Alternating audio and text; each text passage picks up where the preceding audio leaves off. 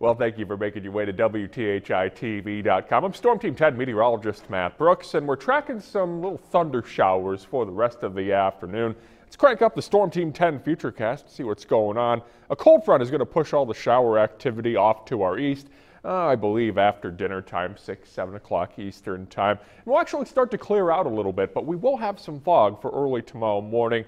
Futurecast isn't too keen on it, but I believe it'll be there, and it could be dead set time, so watch out for that.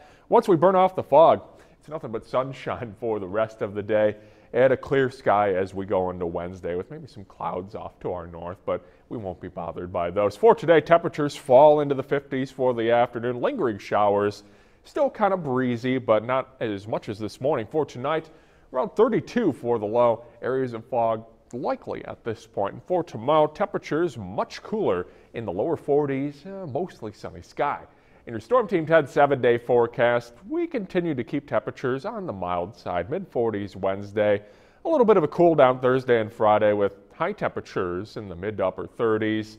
And for New Year's Eve, we are tracking some scattered rain showers. I believe this will be an all-rain event, but watch that 33 degrees very closely for Sunday morning. If it goes any lower than that and subsequent forecasts, we might have to put a little bit of a mix as we start off the new year. And for Sunday, January 1st, 2017, we've got 42 for a high with a few sprinkles early on in the day, then becoming a partly cloudy day. Thank you for visiting WTHI-TV.com. Have a great day.